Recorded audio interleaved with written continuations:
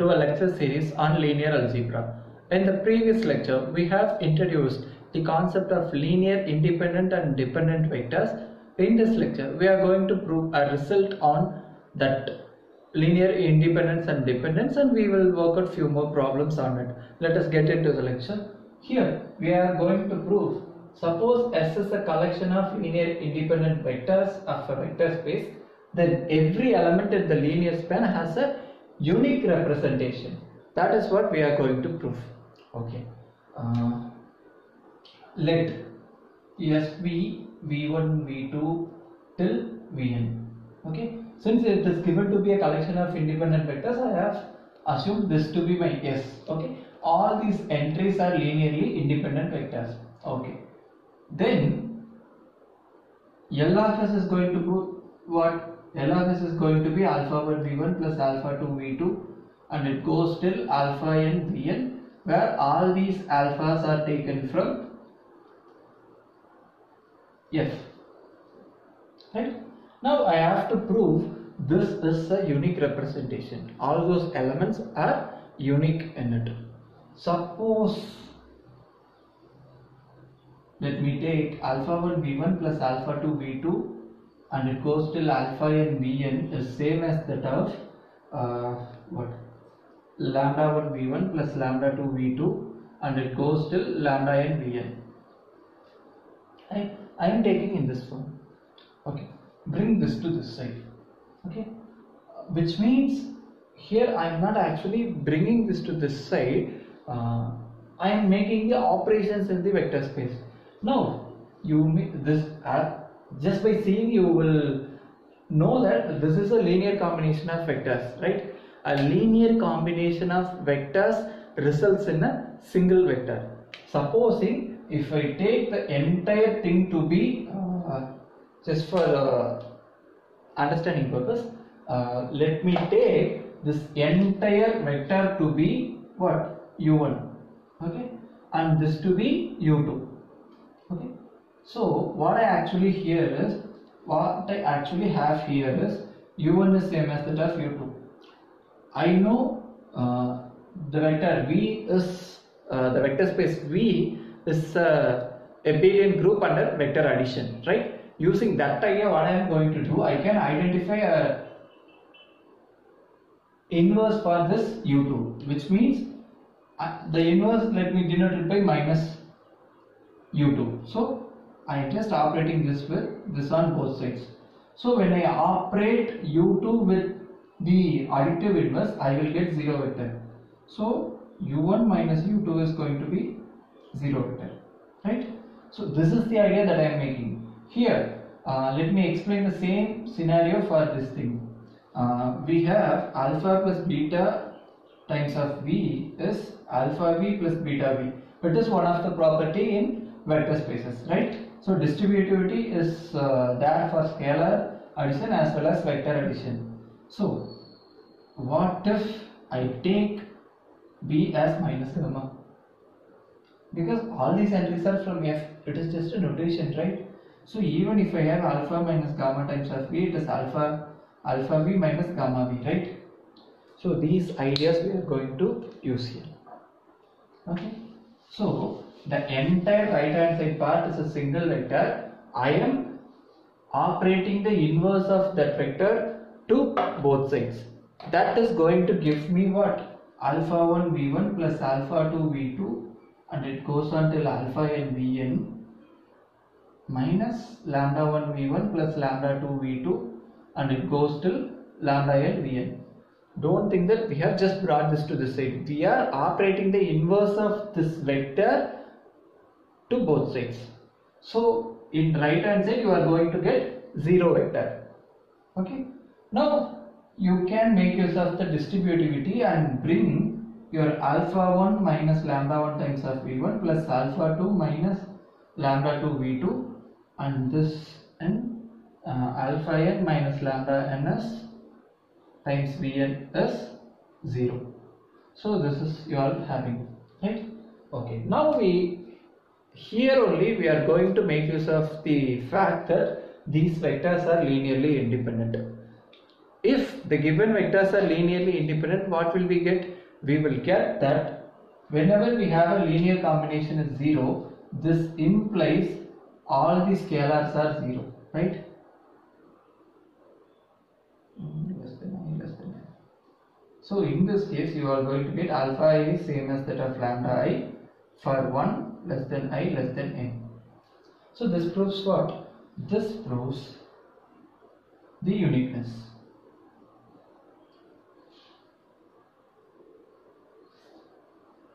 Okay, let us now see an example of checking linear dependence and independence in a different sense. Okay, here in V of f we are given 3 linearly independent vectors.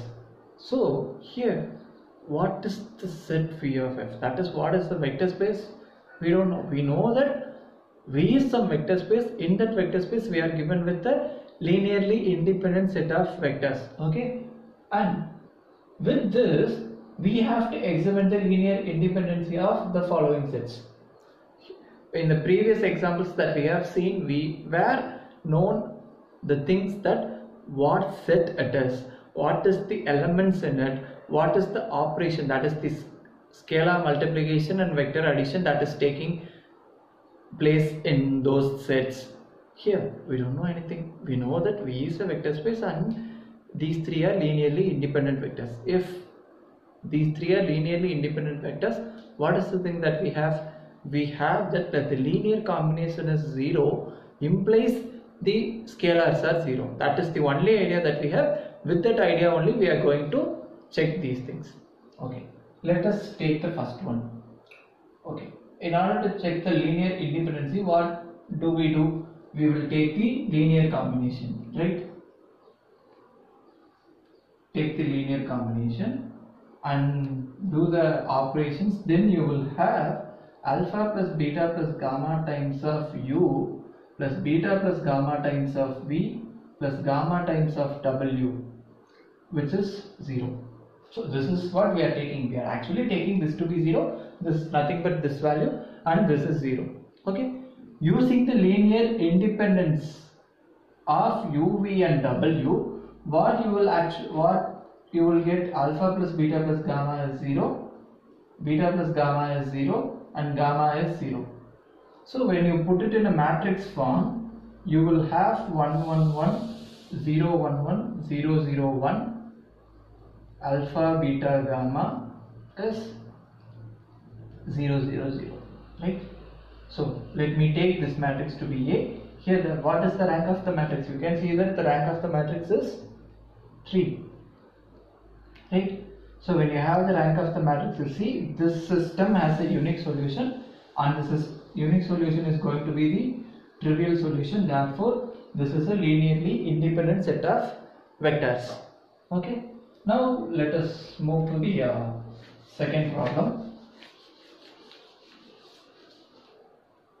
There what is given? It is, we will have to take alpha of u minus v plus beta of v minus w plus gamma of w minus u. Okay, this is u, and we have to take this to be 0 for checking linear independence. Now what is u? This is alpha minus gamma times of u plus beta minus alpha times of v plus gamma minus beta times of w is 0. And when you put it in a okay, this gives you alpha minus gamma is 0, beta minus alpha is 0, gamma minus beta is 0. Since we are given that UVW are linearly independent. Okay, this is the case. So when you put that in a matrix form, we must have these things, right?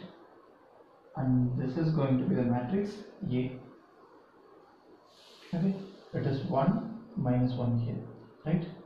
And this gives you 1 minus 1 here, and this gives you 1 minus 1 here. Okay, now let us try and find the rank of A. So the equivalent form is going to be when I do the addition of first and 2 rows, I will get 0 here, 1 here, minus 1 here. It is 0 minus 1 1. Now you can see that second and third row are equivalent, which means your determinant of A is going to be 0, which tells you your rank of matrix is not same as that of the number of unknowns. This means what? You will not have a unique solution. When you will not have a unique solution, this is not going to be linearly independent. Okay. Let us get into the third problem. There, alpha times of 2u plus beta times of 3u plus 2v plus gamma times of 5u plus 7v plus 9w, which is 0. Okay. If you see, it is 2 alpha plus 3 beta plus 5 gamma times of u plus 2 beta 7 gamma times of v plus 9 gamma times of w is 0, and this is going to give you what? It is going to give you 2 alpha plus 3 beta plus 5 gamma as 0, and 2 beta plus 7 gamma as 0, and 9 gamma is 0. When you put that in a matrix form, you will have 2, 3, 5, 0, 2, 7 and 0, 0, 9. Here you can see that your determinant is non-zero. Okay, so this implies your rank of the matrix is 3, therefore it is linearly independent. Right? Here, let us come to the fourth problem now.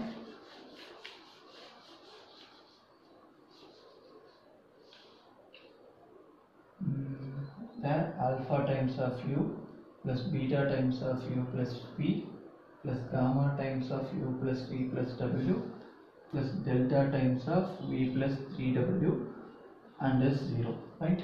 So it is alpha plus beta plus gamma times of u plus beta plus gamma plus 3 delta,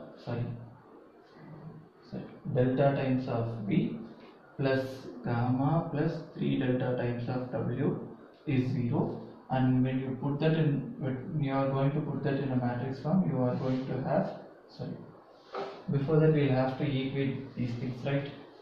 So when I equate it, I will have alpha plus beta plus gamma is 0, beta plus gamma plus delta is also 0, gamma plus 3 delta is also 0. So now putting that in a matrix form, we are going to have alpha, beta, gamma, delta, 4 values. So it is 1 1 1 0 0 1 1 1 0 0 1 3. Okay. Now, what is the number of unknowns here? It is 4. What can be the maximum rank of this matrix? It is 3. So the maximum rank is never going to be equal to the number of unknowns. In this case, in such cases, we will not have this to be linearly independent. Okay. In order to be linearly independent, we must have the rank and the number of unknowns must be same. Here it is not happening. That is why it is not linearly independent. Okay. Now let us come to the fifth one. Okay. Here alpha times of u plus 2v plus w plus beta times of u plus v plus 2w is to be equated to 0. Here you will have alpha plus beta times of u plus 2 alpha plus beta times of v plus alpha plus 2 beta times of w is 0, and this is going to give you alpha plus beta is 0, 2 alpha plus beta is 0, alpha plus 2 beta is 0. And when you put that in a matrix form, you will have 1 1 2 1, right, and what? 1 2 is to be multiplied with alpha beta, and it is going to be equated to 0 0. Okay, here also you can see that the maximum rank of this matrix can be 2, right? Are we getting 2? Here you can check, let me take this part of the matrix. So I have to take the square matrix, right?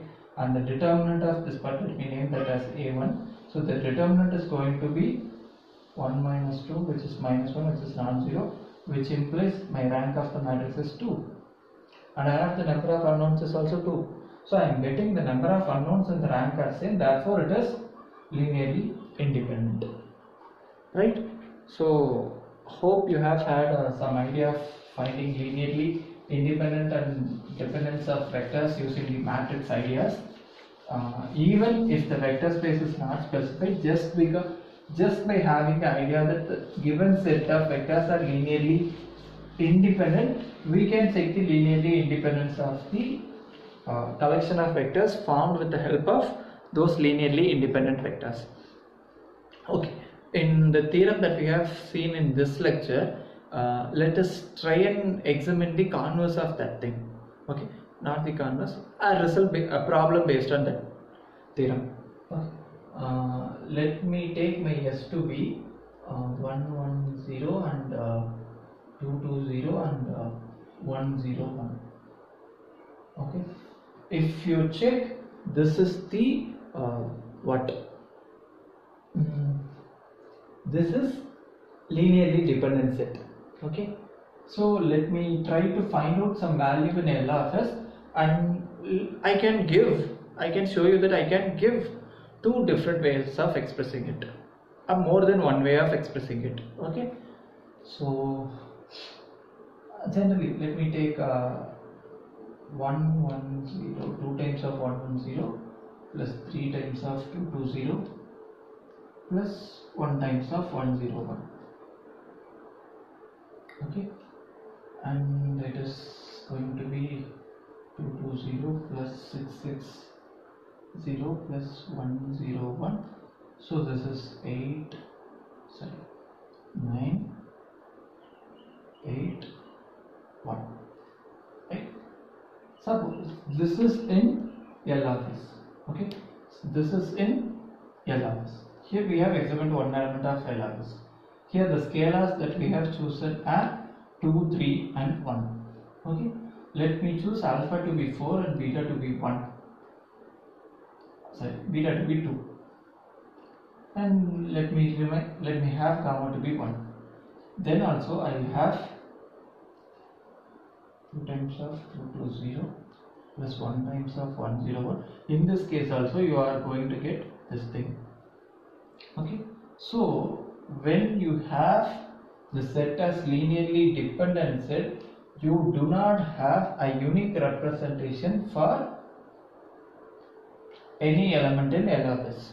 Okay, it is not necessary that all the elements in the linear span must have several forms. At least one element have several forms, in the sense we cannot generalize, right?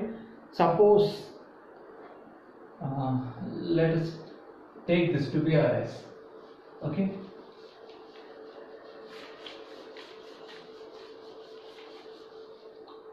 I am taking this to be my S and try to find out the L of S. L of S is going to consist of this form, elements of this form, right, where alpha and beta are any scalars. Let me consider my B of F to be R3 of R. Okay, it is going to be what? It is alpha 0 plus beta 0 beta. Therefore, it is alpha plus beta comma alpha comma beta. Right? So this is the linear span. But in the previous case, what was the linear span? It is alpha 110 plus beta 220 plus gamma 101. Right? So it is alpha comma 0 plus 2 beta comma 0 plus gamma comma 0 comma gamma. Right? So now let me combine these two things first. It is going to be alpha plus 2 beta plus 0 comma gamma 0 comma gamma. You can see that whenever alpha and beta are real values, this is going to be some real value. Similarly, this is going to be some real value, right? So let me take this real value to be some delta 0 plus gamma 0 gamma. So now I have delta plus gamma, and this is delta and this is gamma, right? Here whatever may be the values I choose, alpha I choose something and beta I choose something. Suppose alpha is 2 and beta is 1. Okay, I will get alpha plus 2 beta to be 4. Do I have any other possibilities of bringing this 4? If I choose alpha to be 0 and beta to be 2, I will get it, right? So there are several possibilities of getting this value. Okay, here I cannot do so. The alpha is taking separately and beta is taking part separately. This is taking part separately. Supposing I have 2, 5, then I have 7. Okay, let me take another value 2. You can bring these relations, right? But here you have several possibilities. Here I have only one possibility. That is what we have proved in the theorem. So I have given the example of what we have seen in the theorem as well, and why that result is not true for the linearly independent set also I have proved with the help of an example. If you have any queries in this lecture, you can post it in the comment section. That will be clarified within 24 hours of time. Thank you for watching.